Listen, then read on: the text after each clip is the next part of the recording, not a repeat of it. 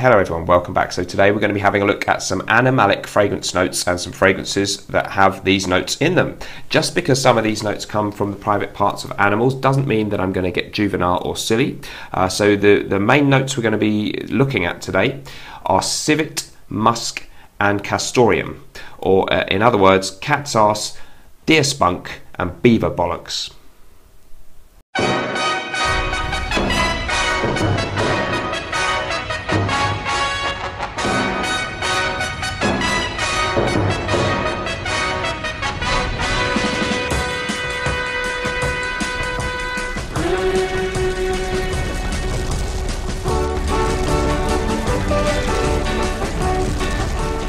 Hello everyone, welcome back. So I've picked 4 Animalic fragrance notes, which I think are the main big 4 that people know about, and I'm gonna do a definition of them. I've been learning about them because I don't claim to be an expert, but in the process of doing this video, I read up and hopefully I'm going to give you a good explanation of what some of these much mentioned but not often explained notes, what they are, where they come from, and perhaps what they smell like, and an example or 2 of fragrances that have them in.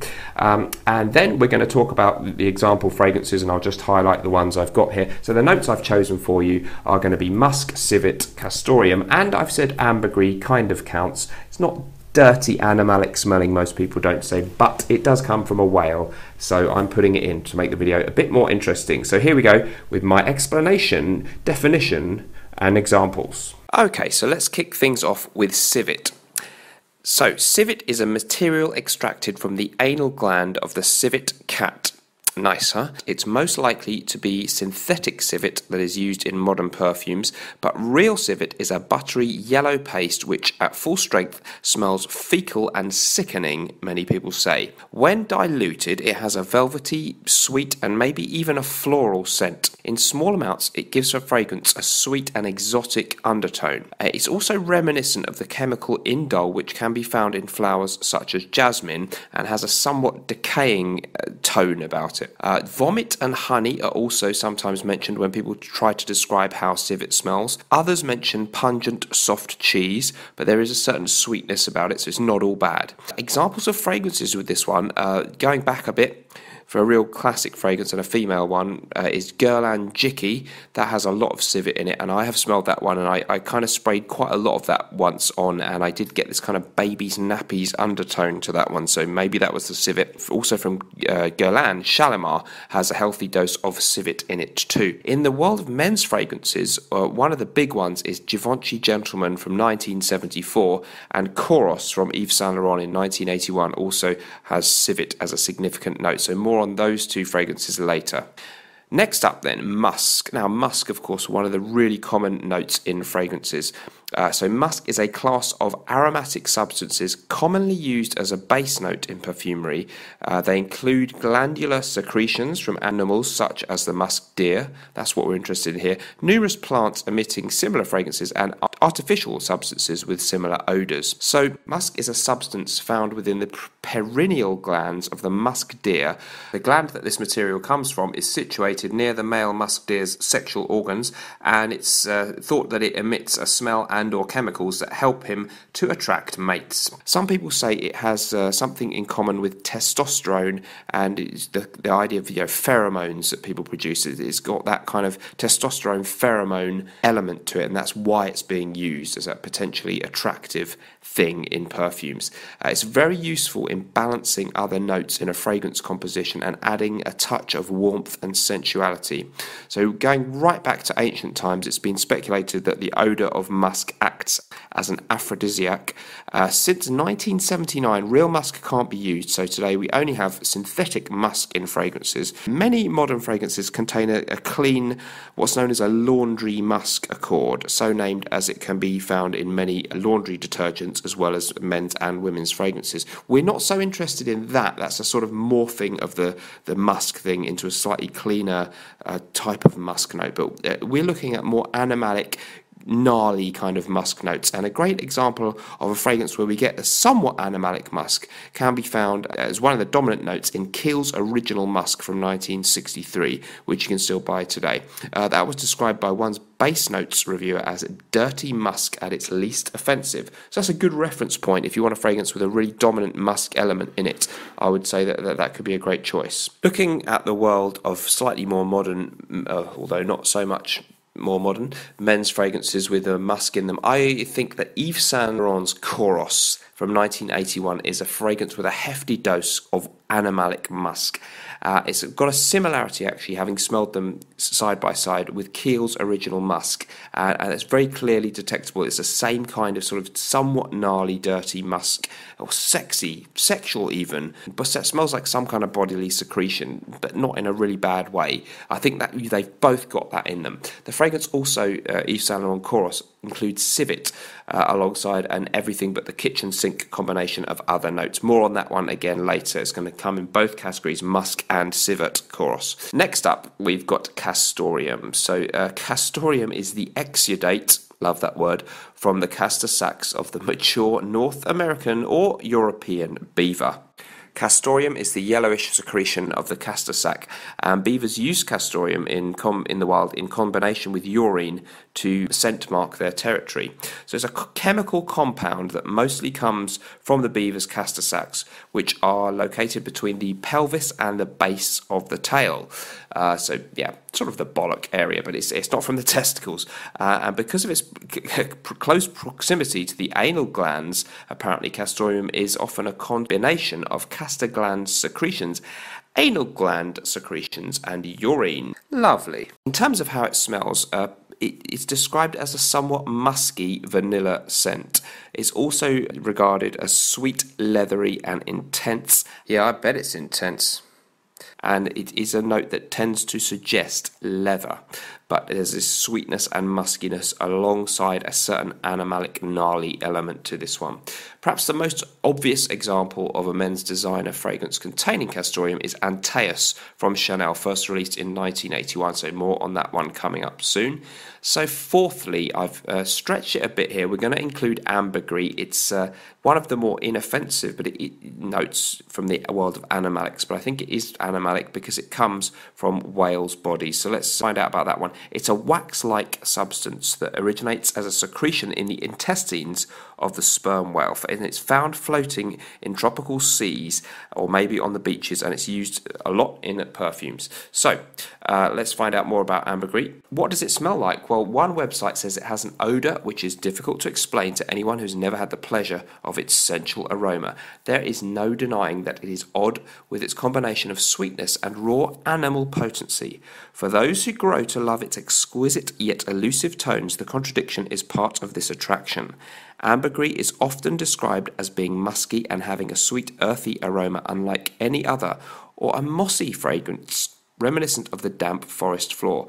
Add a dash of ocean spray, a hint of cigar, a good amount of sweetness, and a little odour of the stable floor to complete the recipe for this exotic fragrance blend. A sweet, somewhat nautical and addictive aroma. So ambergris, well, one of the places that we get it a lot, ambergris is one of the keynotes used in many fragrances from the French niche house of Creed. We can only speculate as to whether they use real natural ambergris or a high-quality synthetic substitute, but it may be that note that gives so many of their fragrances a quite hard to pinpoint, fresh yet sweet, salty, aquatic undertone that a lot of their many inexpensive clones never quite capture. So a somewhat sweet, aquatic, salty kind of fragrance mixed in with a sort of indefinable characteristic that is once you smell it, you'll know, and you get it in the dry down on Creed fragrances, I think. So more on some of those coming up right now. Okay, so there was some information about these really famous notes. So they've been used for many, many years, all of these notes, and going right back to ancient times in some cases. And of course, you've got to remember, in the old days, people didn't have the same access to hygiene and washing that we now have, running water, all that kind of stuff. So people often, well, they tended to smell probably a lot worse than we do now with their natural bad human bodily smells, and people had to find strong smelling it may be animalic smells that somehow in combination with other things could be a little bit more pleasant than human body odor, but had some of that strength to actually combat the fact that people just couldn't actually wash and clean themselves as well and had to disguise it. So perhaps that's where animalic notes came in. But also I think, of course, often they're to do with glands of animals. Some of them are to do with their mating, how they attract mates and that kind of stuff. So of course these kind of underlying smells, maybe there are shared chemicals between humans and animals that we maybe are attracted to sexually, subconsciously. Maybe the chemical or the actual aroma itself. Without getting too into gory detail, we all know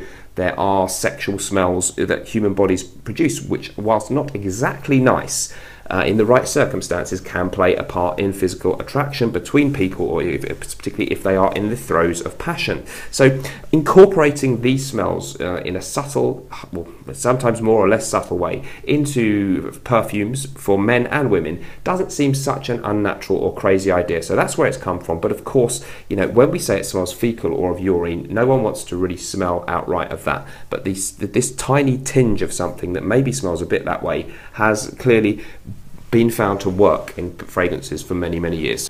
So let's have a look at my examples. The trouble here is, of course, the notes are not in your face very much in most cases.